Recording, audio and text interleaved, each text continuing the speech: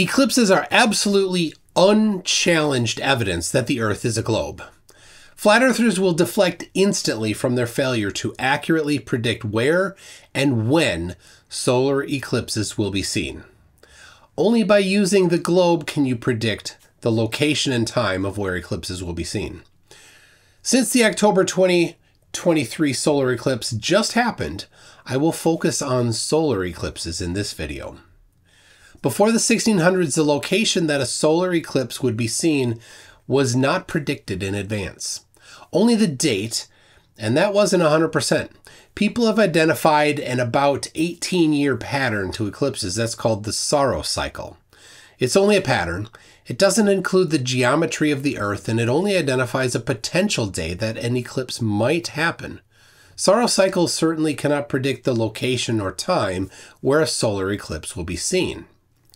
But this all changed in the 1600s when people started using the orbit of the moon around the globe and the Earth's orbit around the sun to predict where and when solar eclipses would be seen.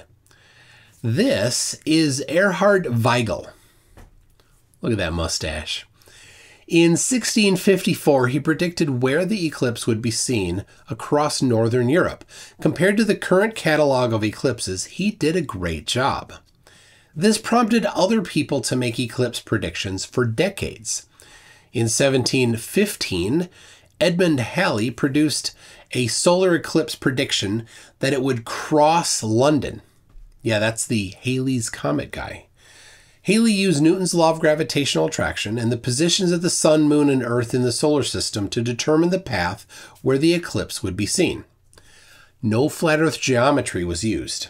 He published this in advance of the eclipse. Halley was accurate to within 20 miles, and the time was accurate to 4 minutes of the actual eclipse time. Halley improved his methods and predicted the 1724 eclipse much more precisely. Over the following years, the accuracy greatly increased. Today, eclipses are predicted for the next 1,000 years with to-the-second accuracy. The predictions include if it's a total eclipse or an annular eclipse. This requires an accurate knowledge of the radius of the Earth and Moon, the distance of the Moon's elliptical orbit, and the distance from the Earth to the Sun. An important tool that people use to predict the time and location of eclipses is an ephemeris.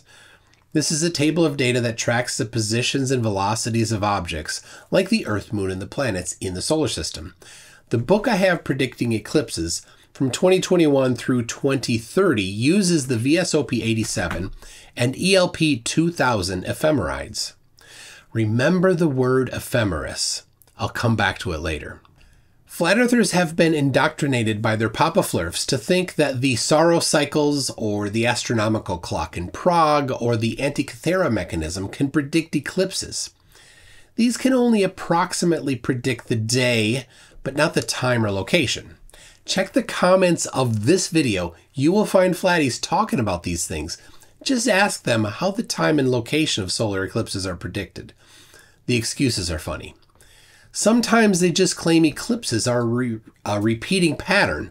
Again, this is only the day, not the time or location. The path that solar eclipses take does not repeat.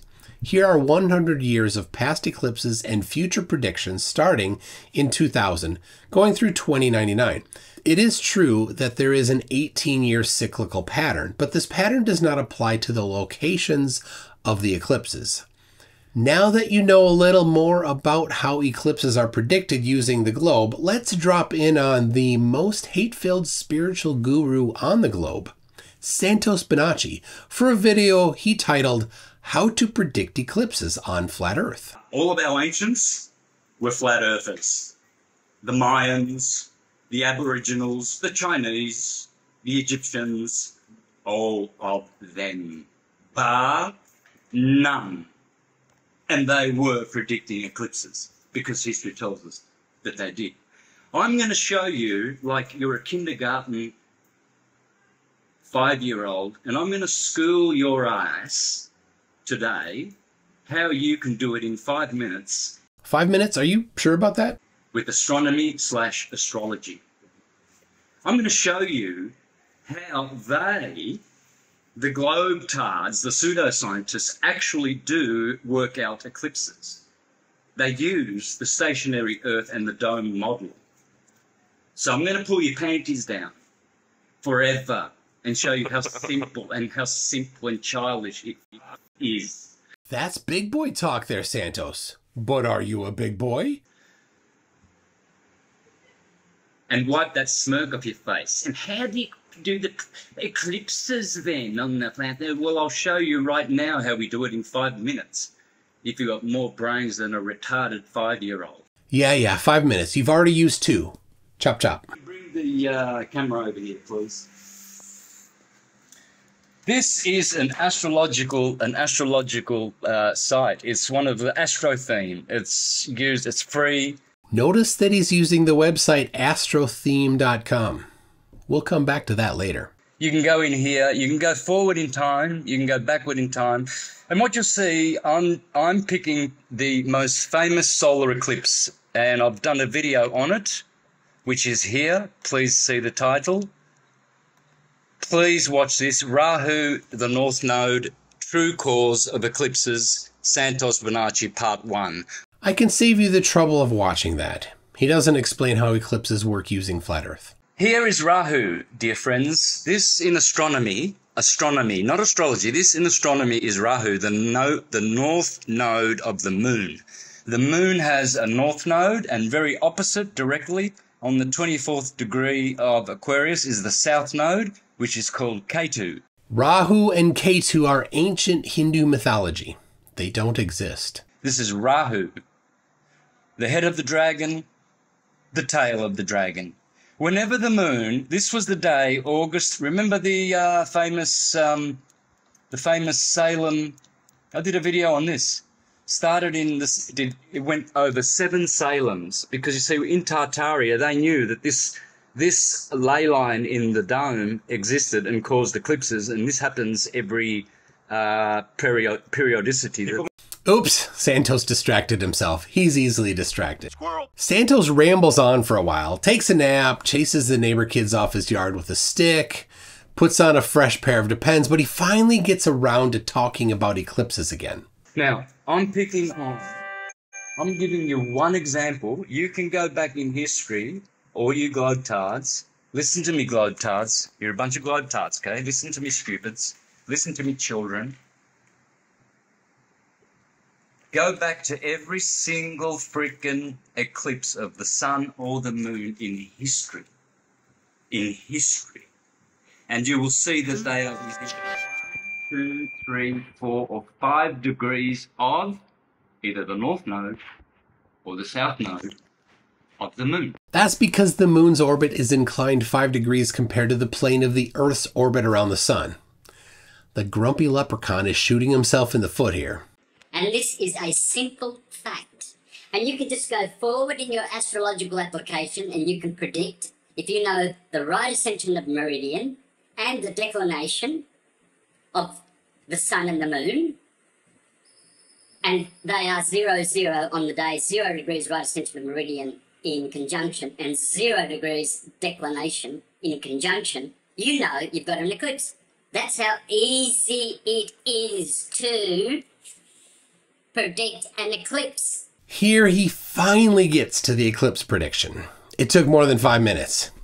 He did predict the day of the eclipse, not the time or location, but did he use the stationary Earth and dome model? The stationary Earth and the dome model. Remember, the website he's using is astrotheme.com. On their website, they mentioned that they use the Swiss Ephemeris to obtain the positions of celestial objects. If you look up the Swiss Ephemeris, you will find it's based on NASA's DE405 and DE406 Ephemerides. And what is an ephemeris? Remember, it tracks the positions and velocities of objects like the Earth, Moon, and planets in the solar system. Oops. And this website uses an ephemeris that's originally from NASA. Is that the stationary Earth and the dome model, Del? No! And yes, when the sun, moon, and earth are in line with each other in the solar system, there can be an eclipse. But this is the globe, not flat earth. Affirming the first law of Flurf, Santos used the globe to predict the eclipse for flat earth. Funniest thing I've seen in ages.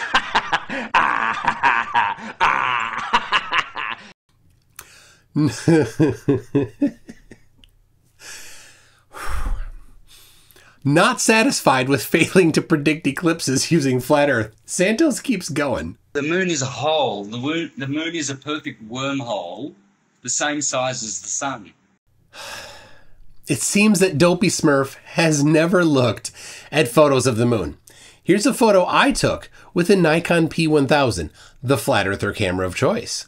You can clearly see the surface features. That's not what a wormhole looks like. This is what a wormhole looks like.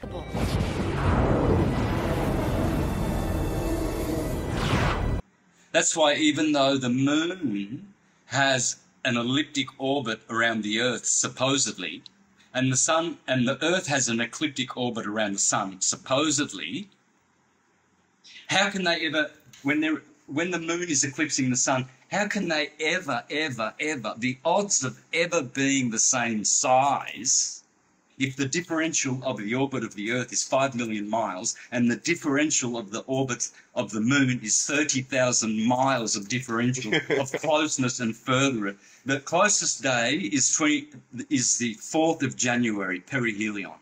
That's when the moon is 5 million miles closer to the Earth, according to the Copernicans. Then opposite July 4th, Aphelion Day, that's when the sun is 5 million miles further away from the Earth. And yet we don't see it get bigger or smaller, do we? Of course we do, Hobbit boy. The October 14 eclipse was just a couple days ago. It was an annular eclipse. You could see the ring of the sun around the moon at peak coverage. The April 8, 2024 eclipse will be a total solar eclipse, and the moon will completely cover the sun.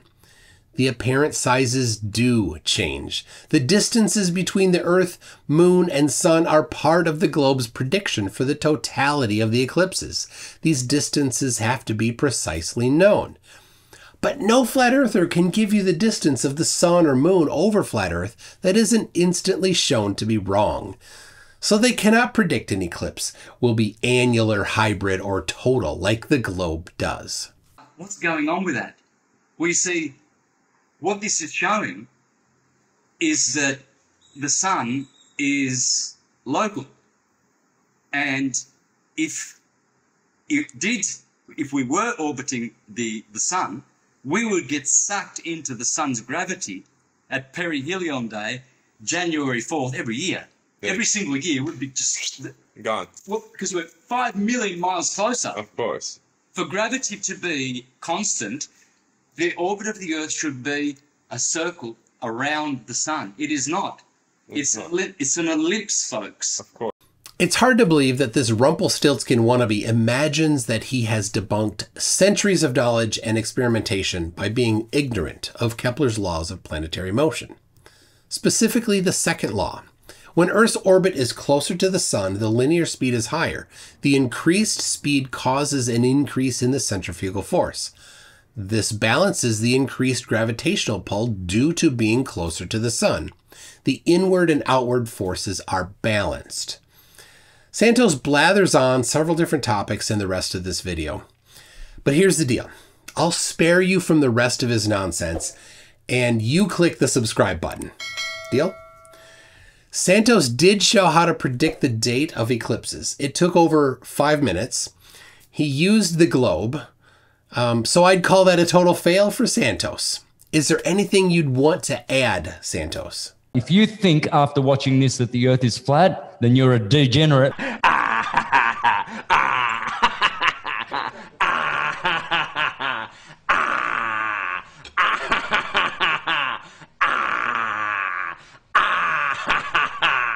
Because even this morning, I went to the toilet.